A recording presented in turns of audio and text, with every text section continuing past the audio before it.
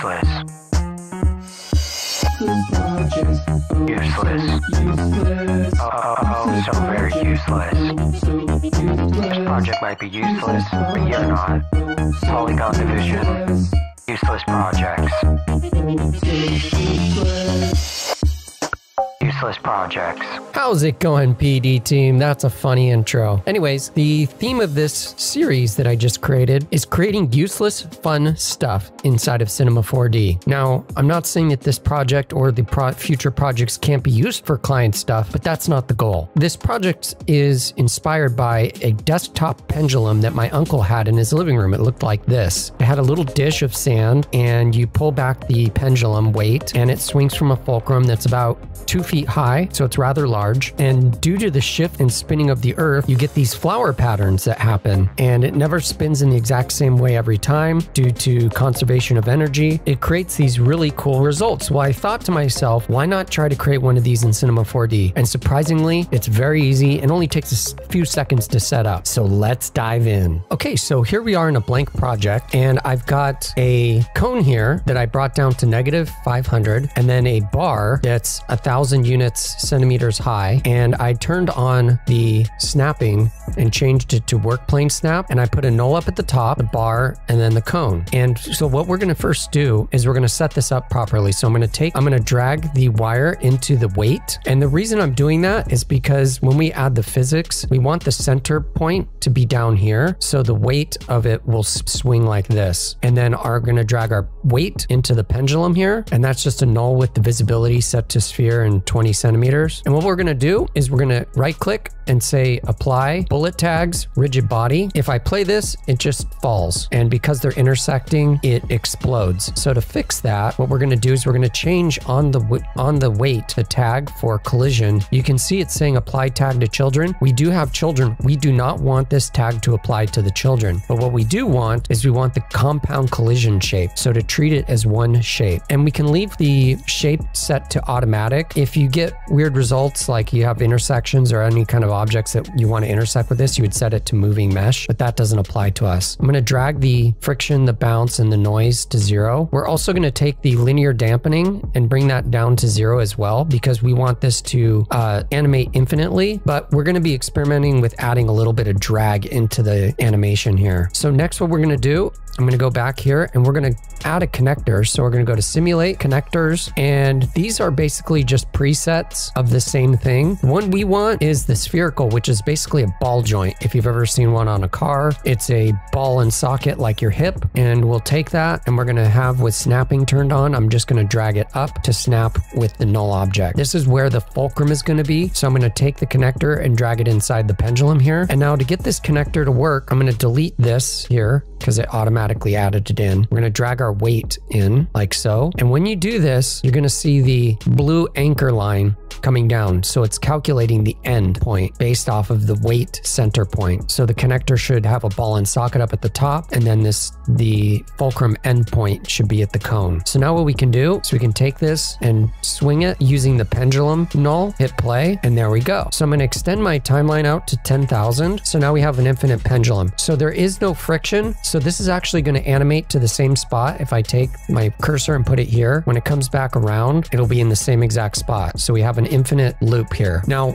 what we're going to do is I'm going to speed up the animation so we don't have to sit here and wait for it to animate slowly. So I'm going to do Control or Command D, and I'm going to increase the time scale to 300. And now it goes quicker like so. And what we want to do is we want there to be a null object at the endpoint because we're going to trace it. So what we'll do is we'll go here and we'll add a null object, and I'll call this point, and I'll add it in the group here, and we'll zero out the properties here, and then I'll drag it down to the end, and it snaps. So you can see it snapped to the endpoint. There we go. So this should be a -1,000, and then we just drag it down to the point. There we go. So let's go ahead and set up with this point selected, the null object. I like having the visibility of it set to sphere, and we can make it red by going to material and changing it to custom, set it to red, something like that. So there's the point, and then we'll have that selected, and we're going to go to our MoGraph tools and set up a tracer. And what we're going to need is we're going to set this to adaptive, and we're going to set this to B-spline so that we get interpolation. Our point needs to go inside here. And now we're tracing. So you can see it's exactly the same every time. So what we're gonna do to get this to kind of arch is we're gonna use custom initial velocities. So I'll pause this. I'm gonna go to dynamics, custom initial velocity, and we're not gonna use position, we're gonna use rotation. So I'm gonna go ahead and crank this up a little bit, and now you can see we get a shape. And this is gonna fall back into itself. So let's speed this up. So Command or Control D, and I'm gonna do 500. And if this was to continue along, it's gonna land in the same exact spot. So that's where our forces tab comes into play. We're gonna go ahead and take our drag and put 0.0, let's do 0.1. And you can see if I go to the top view, it's now decaying with 0.01. And in my example, I went as low as 0.05, and there we go. So you can play with this value. You can also play with, under the dynamics, play with this value. We could also add a little bit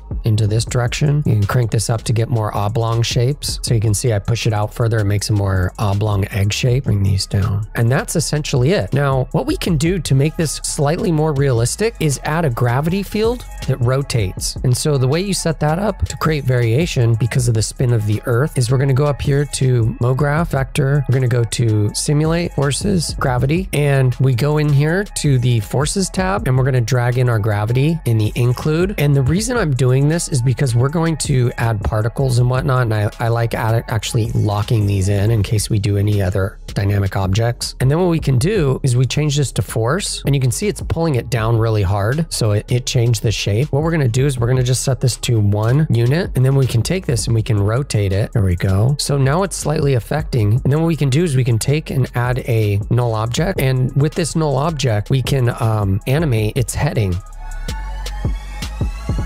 This right here will pull it slightly in a different direction. I'll go to the first frame here, add a keyframe for heading, go to the last frame and type in 360. And we also want to go to our keyframes and set this to linear. So you just select the linear, close the keyframes. And now this is slowly spinning in an angle. And what you can do is you can experiment with this angle as well. So we can increase it to create a different shape. We can also increase the value, something like 5.